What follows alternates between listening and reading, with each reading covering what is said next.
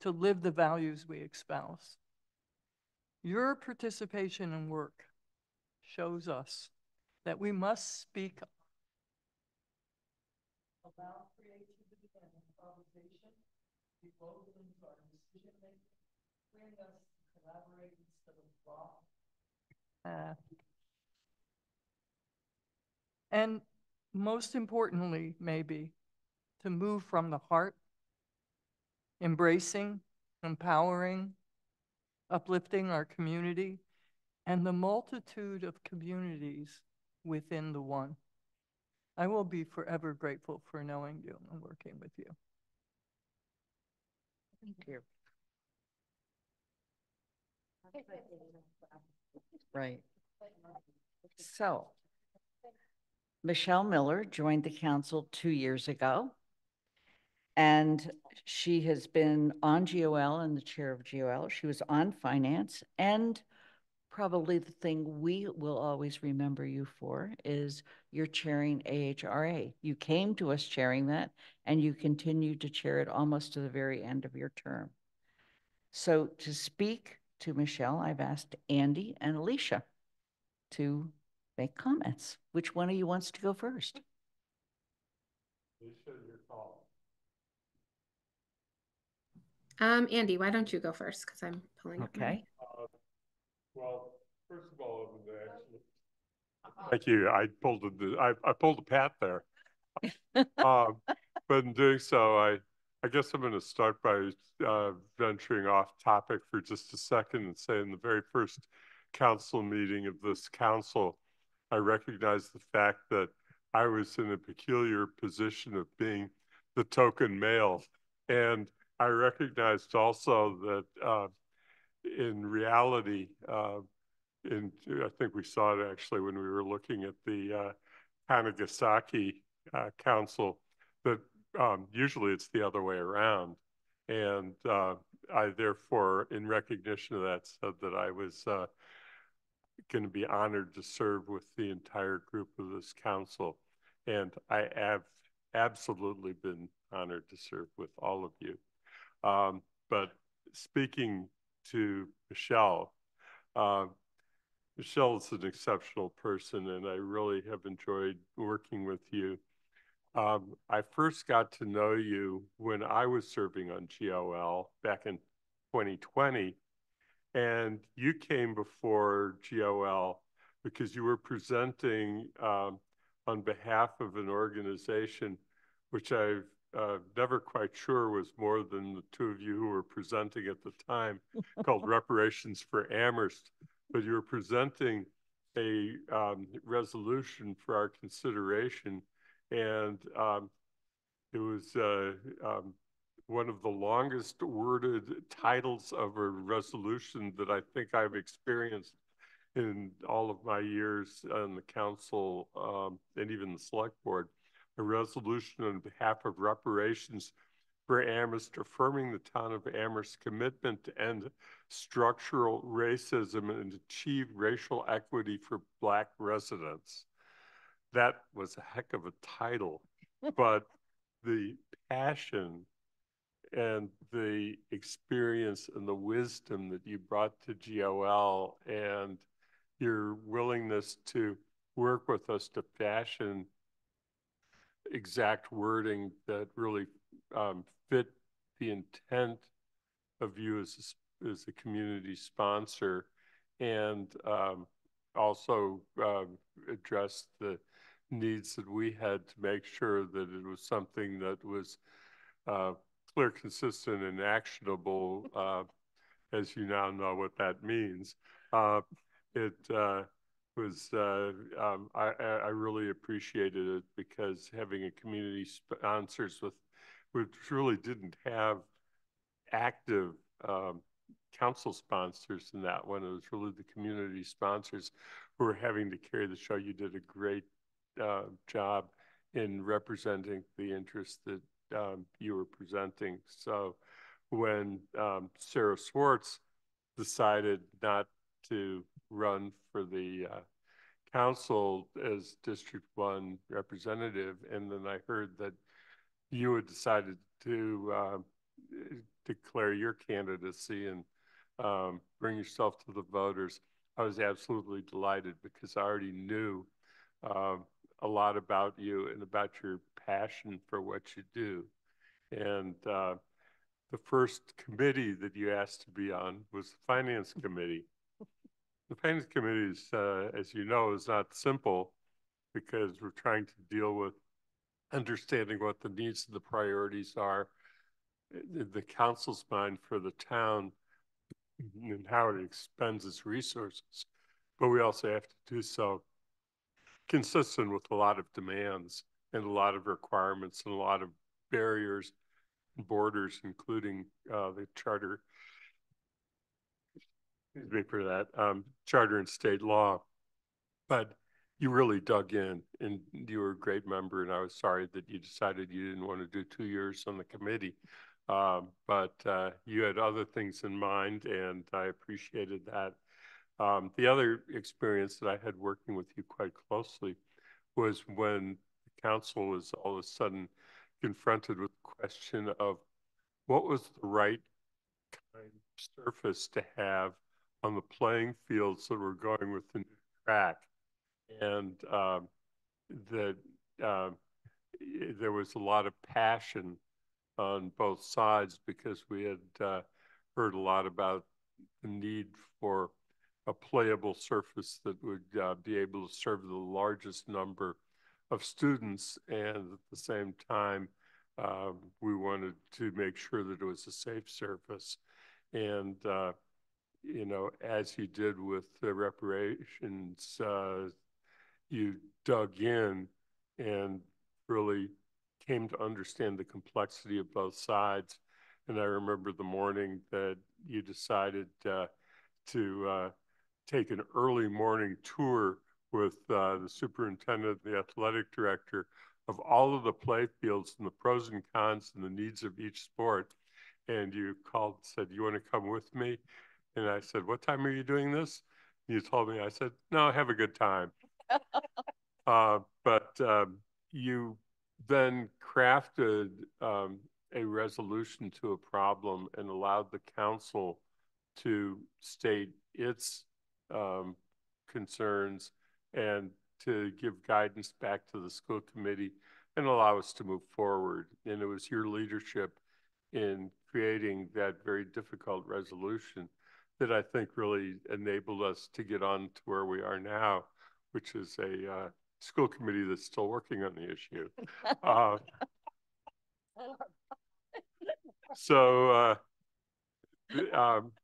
And then of course, then there was all of the work that you did with AHRA and the national recognition that you received as a result. And I think that that speaks for itself so clearly that I don't have to bother to spend any more time on that one because I think that we all know.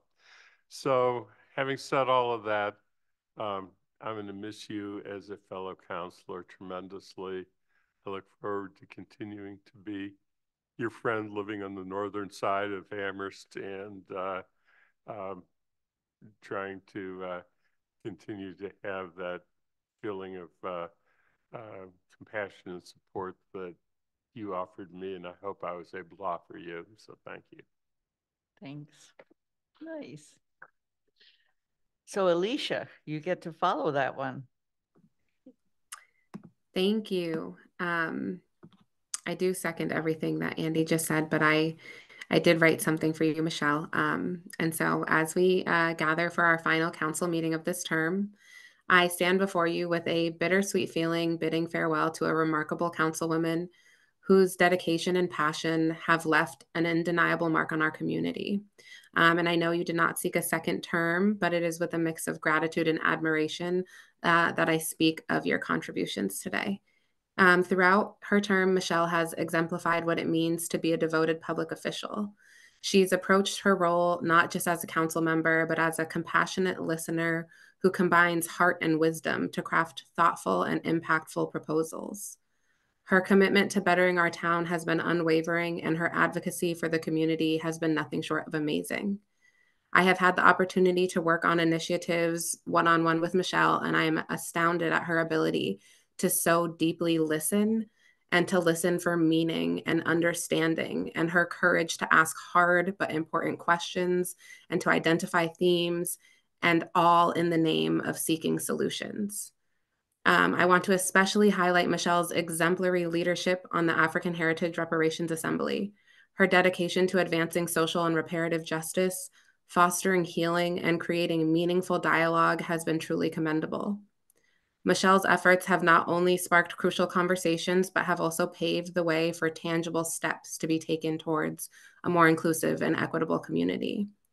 Her presence on this council has been invaluable, and she has been a beacon of guidance and insight during challenging council times, consistently advocating for and striving to build a more just society for all.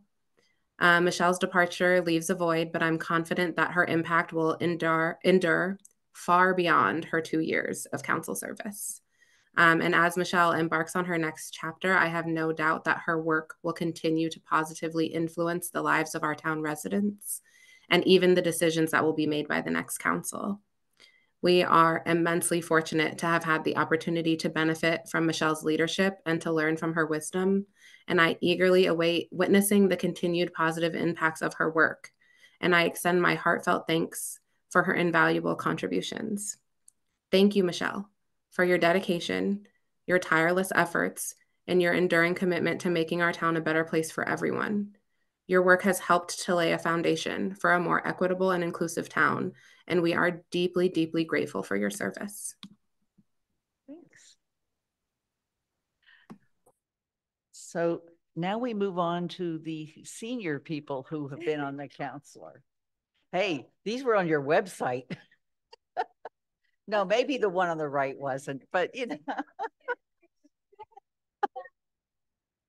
know. Shalini Bahl-Milne.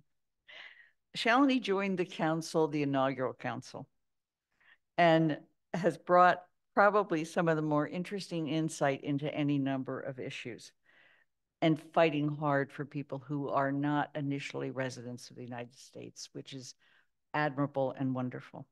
She served on TSO, CRC, and I think a couple other things. What I'd like to do is ask Mandy Johanneke and Kathy Shane to speak to Shalini. Which one? Kathy? No, Mandy Jo is going to go. A lot of this has already been said during the earlier conversation we had on the legislative process guide. But what I want to say is, you know, in your 5 years on the council, you have really brought a focus of values and community outreach, you know, from having us put in a statement of values in the rules of procedure to the community stakeholders engagement template.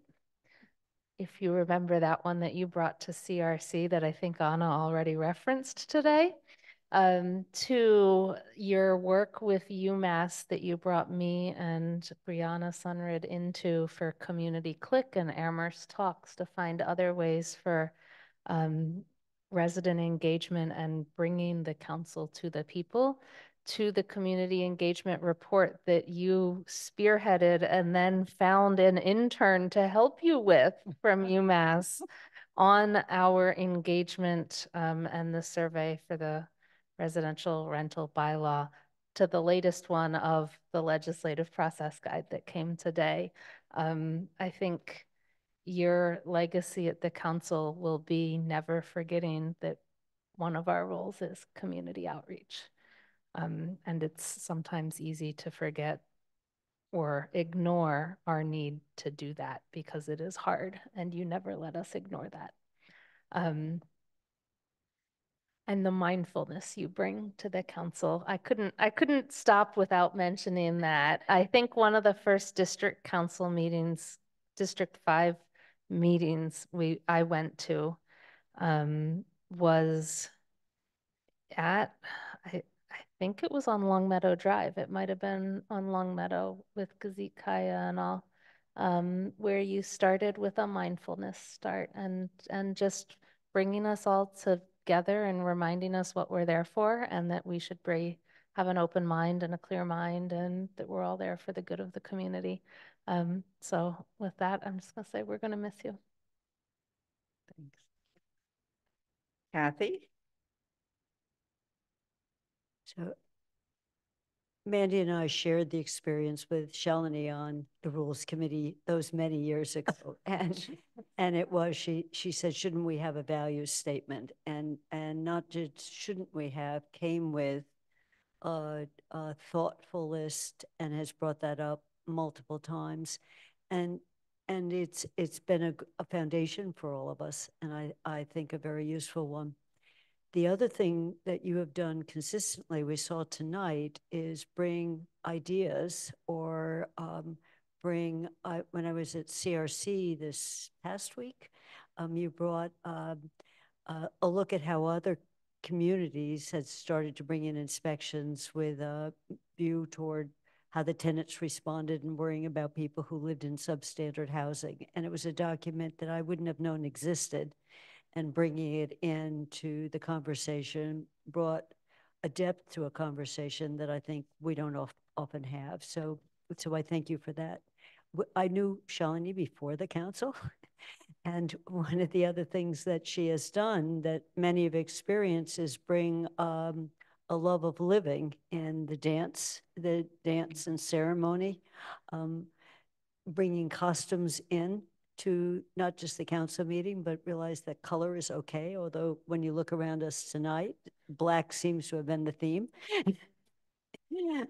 So I really thank you for it, Shalini, and for your gift.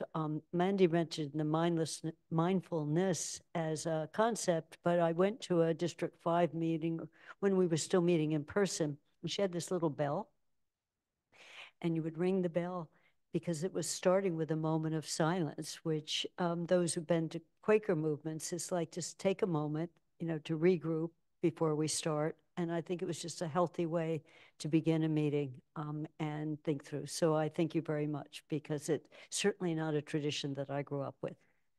Thank you. Dorothy, thanks for rejoining us with your vision in front of us. Dorothy, you've been on the council for 5 years, and what a few of you might remember, but not all of you know, Dorothy actually chaired the initial council meeting because she, at that point, was the oldest member of the council.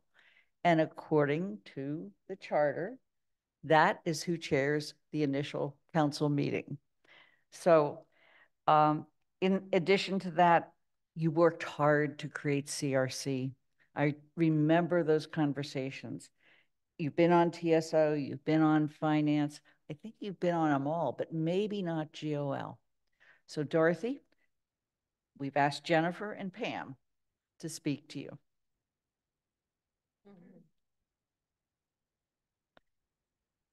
We all want to say, the new District 4 wants to say thank you to Dorothy. At her going away District 3 meeting, one of the cards that was attached to a gift was an acrostic of her name. So D stood for diligent, O for organized, R responsive, O opinionated, TH thoughtful, and Y your counselor for District 3.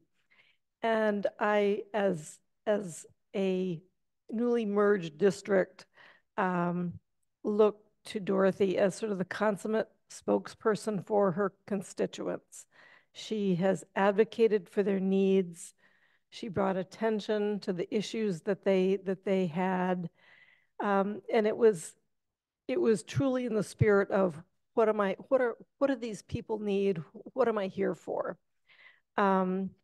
Dorothy definitely brings a forthrightness to everything she does, and to the discussions. And I always appreciated the fact that she got right to the point. I said, Dorothy, how do you make these concise points? And she goes, I write them down. 3 points.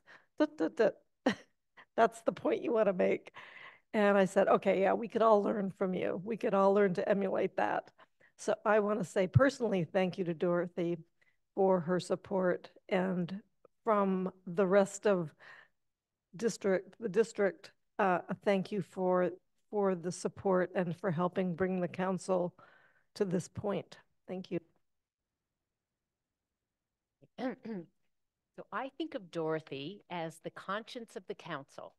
She speaks her mind, and eloquently so, and always remains true to her convictions, which are rooted in fairness, empathy, equity, and social justice.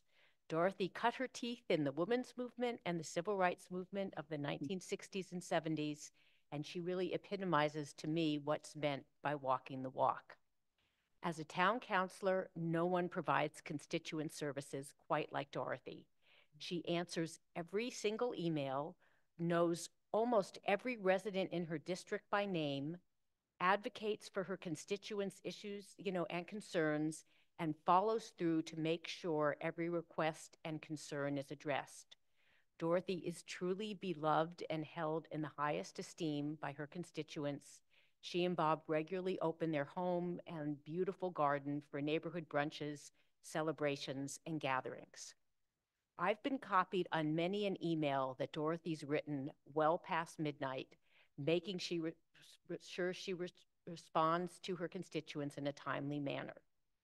From her first day on the council, Dorothy was ahead of the curve, sounding the alarm for improved sidewalks and roads.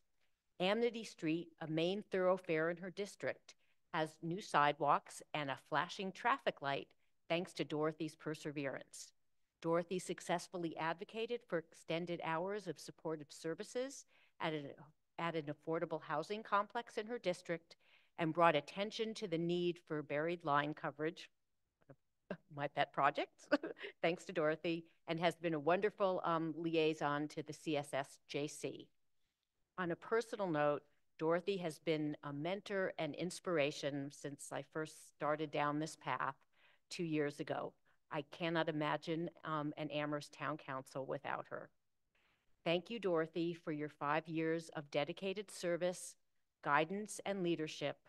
I know I will continue to look to you for advice and wisdom, but I promise not to text after 10 p.m. But if I do, I know you'll immediately reply. Recently, I woke up at 2 in the morning, glanced at my phone. There was a text to come in a couple of hours earlier from Dorothy, and I responded, thinking she'd see it the next morning. She texted back right away, and I'm embarrassed to say for the next hour, we're texting till 3 a.m. So I think Dorothy's looking forward to retiring and, and putting that behind her. I know your fellow counselors join me in wishing you all the very best in your post-council adventures. There'll be lots more time for baking delectable delights, reading great books, volunteering at the Amherst Women's Club, teaching and mentoring your students at Holyoke Community College, spending time with your children and grandchildren, and all the other many activities and causes in which you're involved. So thank you, Dorothy, for being such a compassionate colleague, gifted leader, and most importantly to me, a cherished friend and confidant. We will miss. Thanks.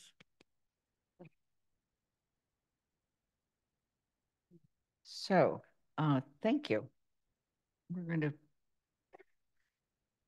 take down the slides, and we do have one more thing we need to do, and that is to go into executive session.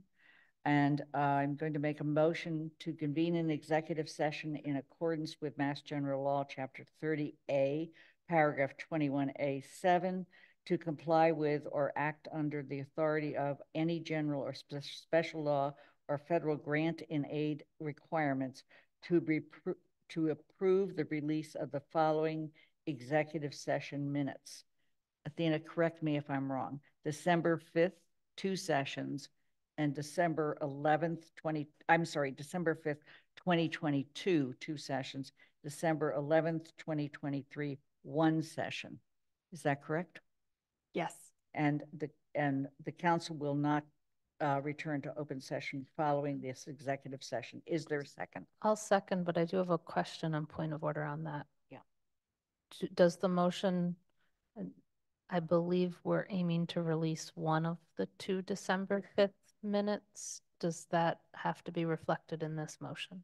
So after the council votes in executive session to approve and/or release the minutes, then at the next regular council meeting, you'll make an announcement letting the public know which have been approved and released. But I guess- am asking that you approve the December 5th, both sets of minutes, the December 11th minutes, and release one set of the December 5th minutes and the December 11th minutes, and retain for future release the other set of December 5th minutes. Does that address your concern? It's the motion that we will actually have in the meeting. Yeah, no, it's just this motion says to approve and release the following, It does, thank which you. is And why there, I wanted that and there was clarification. a exchange back and forth. Yeah. We are going to have to change to a different Zoom link. I believe you already sent that to us. Is that correct? Oh, I'm sorry. Yes, we need to vote. I have a hand up real Michelle, quick. I yeah. do not want to extend this any longer, but I don't feel we can leave without thanking you, Lynn. Oh. Maybe somebody already did and I missed it, but I just want you to hear this, that your service and your leadership has been and is extraordinary. I know that, it hasn't always been easy or felt, great, but we've had quite a journey, and I've gotten to know you to be a remarkable person who I really care about and will miss. And so, thank you. Thank you. Appreciate that. Jennifer? No. I was just going to say, when you were talking about the hours that committee chairs devote, which is in quite a lot, but you are multiple. Thank you for all the time. Thank you. Thanks. Okay, we're going to the vote. I'm not good at this, so let's just move on. I think we're starting with Michelle Miller Aye. to vote to go into executive session. Aye. Dorothy Pam? Yes. Pam Rooney? Yes. Kathy Shane? Yes. Andy Steinberg? Yes. Jennifer Taub? Yes. Alicia Walker? Yes. I promise, this is almost over. Shalini Baumilne? Yes. Pat DeAngelis? Aye. Anna Devlin Gauthier? Aye. Lynn Griesmerson, aye. Mandy Jo Haneke? Aye. Anika Lopes? Aye. It's unanimous. We're going on to we're going off of this link and on to a new link. I do. I got them from Dorothy when I first started on the council. So from members of the public, the council is going into an executive session and will not return to this open session. Good night.